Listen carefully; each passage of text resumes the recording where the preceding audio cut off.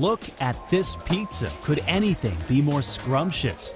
These days, consumer taste is changing, and so is the pizza business. So Doug, tell me, what are the consumers demanding these days? What do they want more than anything? Well, customers want a fast, fresh pizza, and they also want it customizable, and that's what we try and deliver here. So people are able to come in, they're able to pick out their own toppings, we're able to cook it in 3 minutes, and they're able to get in and out of the restaurant within 15 to 20 minutes.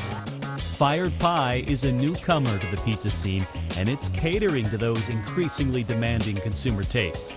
Now it's all about choices and higher-end ingredients, a demand that legacy chains like Domino's and Little Caesars have struggled to meet.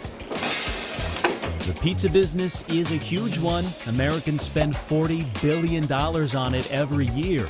That's a lot of dough. For decades, the industry was dominated by a few big players who owned big slices of the pie.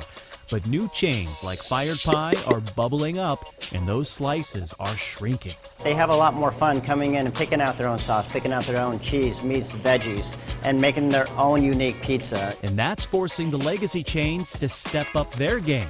You may have seen commercials from Little Caesars advertising their new pizza wrapped in bacon. Is this much bacon even legal? They're trying to stand out as the pizza shop marketplace becomes more crowded. So Fired Pie is appealing to the Netflix mentality of giving the customer what they want now. I've been in this business for a long, long time, and I still see pizzas every day that I've never seen before, and that's really the big part of the fun of this place. Craving a slice of pizza? Me too. Head to our website, thelisttv.com, for pizza facts that will at least satisfy your curiosity.